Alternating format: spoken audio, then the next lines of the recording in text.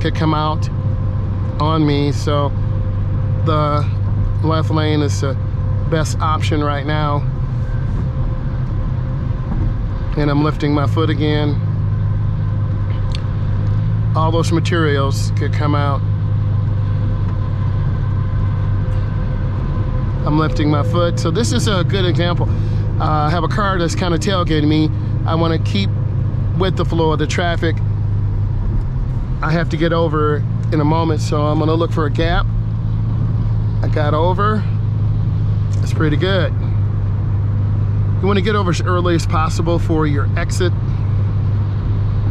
Oh, car behind me didn't use the blinker, so I'm looking for that blink of light and go ahead and get over. Hey, that's pretty good. And then I'm lifting my foot, taking my time.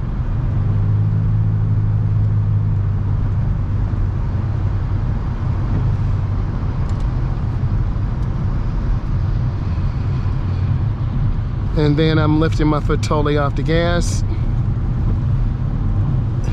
The chevron alignment signs tell us it's a sharp curve going to the right, but remember they're on the left side. I'm lifting my foot. Anytime it's wet out here, there's the danger of spinning out. We got a warning sign telling us there's a light ahead. We got a guide sign. So my blinker's on, I'm dropping speed. I'm in the inside left lane, the light's yellow. Now it's red, I'm off the gas. Teach your beginning drivers, your adults, look ahead at the lights, and I'm squeezing my brakes. And I'm gonna stop behind the stop line.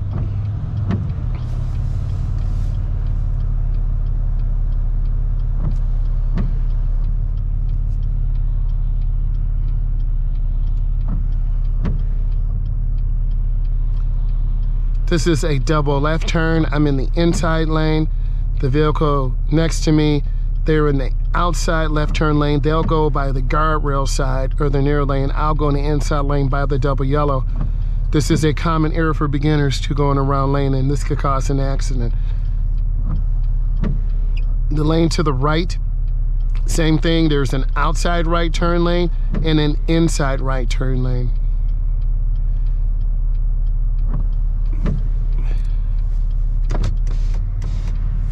It's always nice to keep some fresh air coming in. You always want to look because cars do run this light and you can see traffic coming downhill.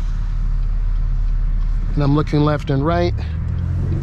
And then when I turn, I'm gonna hit right by this double yellow. That was a good turn.